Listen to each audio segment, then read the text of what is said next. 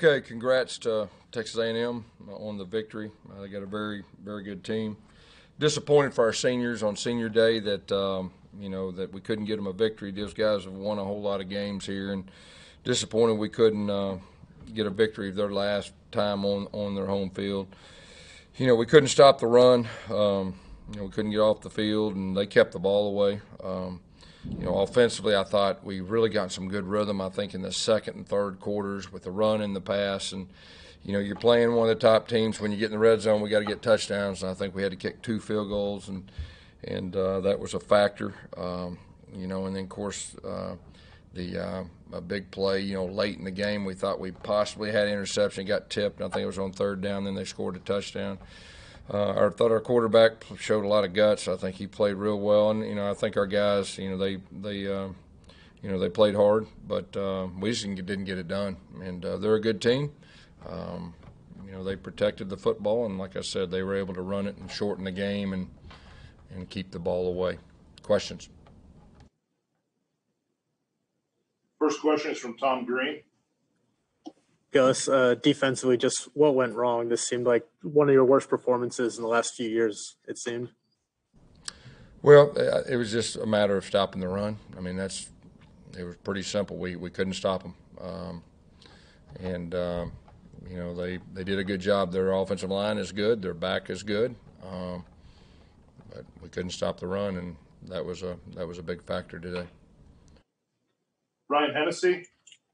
Gus, how do you evaluate Bo's day overall, especially in the first half with that first missed throw, but then he bounced back? Yeah, I mean, I thought he competed. I mean, you talk about he made some plays out of nothing. He made a scramble play for about 30 yards. We went max protection, and we flooded everything out. And he made a play, the touchdown play that he made down there from the 5-yard line when they had him, 2 or 3 guys had him. He circled back out, and he acted like he's throwing it, and he got in the end zone. Was a wow play.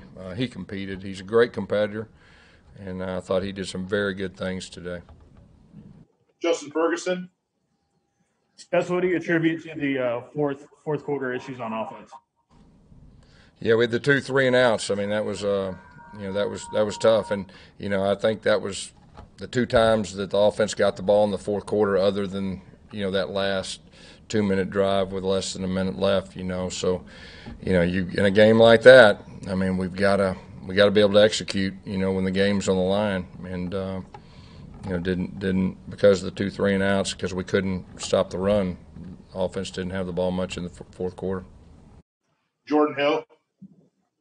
Yes, you sort of hit on that near interception, and it seemed like that was a big point from there. A&M's offense kept going, and the offense for you guys kind of stalled out. Just how, a turn of events that kind of play was almost getting the pick down there. Yeah, I mean, you're playing a really good team. It's going to come down to just a few plays if you're going to have a chance to win, and give the guy credit. We thought we picked it off. We didn't. It got tipped, and he kept his eye on it, and he made a touchdown. So it went from one extreme to the other.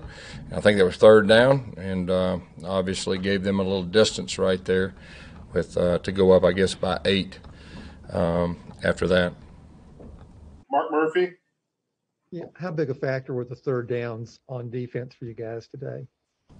It was a big factor. And we talked about it. We got to get off the field on third down and give them credit. They did a good job on third down, and like I said, they played keep away. I think in the first half they did a good job too, and I think the offense had the ball 3 times in the first half. Other than that last play, they ran the smoke draw with the clock running out, but just had trouble getting off the field. Jason Caldwell.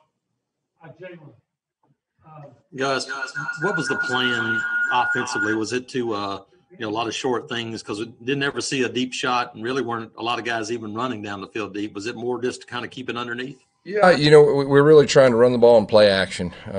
We thought we had some opportunities to play action. We did have some guys. We did some flooding the field, flooding the boundaries. So, yeah, we did have some guys but they weren't giving us that. You saw them clouding a few times. They were making sure keeping everything in front of them.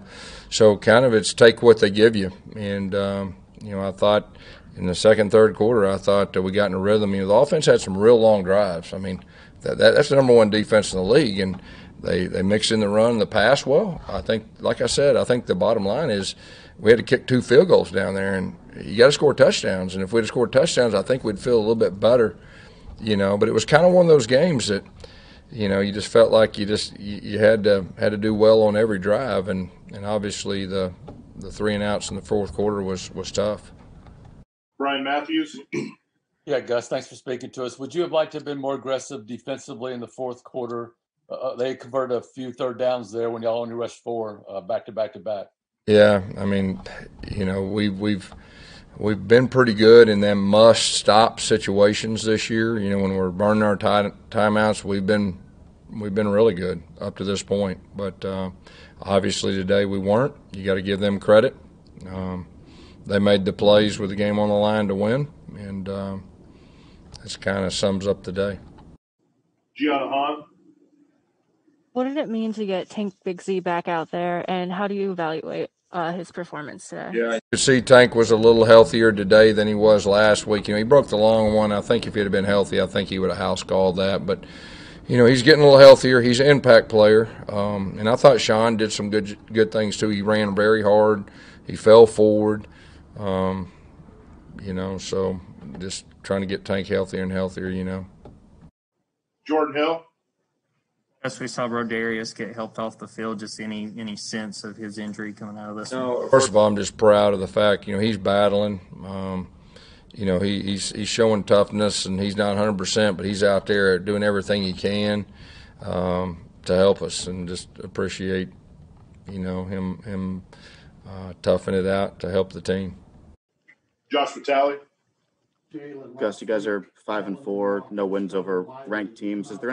How much frustration or disappointment is there in the way this season has gone? Yeah, there's been some ups and downs. There's no doubt. We're disappointed in this one playing at home. We don't lose very many games at home. We had a chance to play a top 5 team at home and senior day and win, and we didn't seize the moment. So it's a frustrating deal from that standpoint. And like I said earlier, the big thing for me is I'm disappointed for our seniors. And, we'd had to play well, but we could have beat them if we'd have played well and made some plays and made some stops. But when you're playing one of the top teams, you got to do it. They made the plays in the fourth quarter, and we didn't. And you got to give them credit, But our guys battled. We got one game left. Our guys will be ready for that last one. Got a few more. First one's Tom Green. Gus, you mentioned earlier in the week that the goal now is to go 7-3 and kind of get redemption against a top 5 team. Now that those are kind of out of the question, what's the message to the team heading into the final week? It'll be transition. It'll be the next best. The 6-4, so that's what it'll be. And 6-4, and if you had a normal non-conference schedule, it'd be a solid year. But obviously, we're not happy that we wasn't able to beat one of those ranked teams. I think we played the number 1, number 5, and what was it, number 2 or 3 when we won the road earlier, and we wasn't able to win those games. All right, Coach. Thank you very much.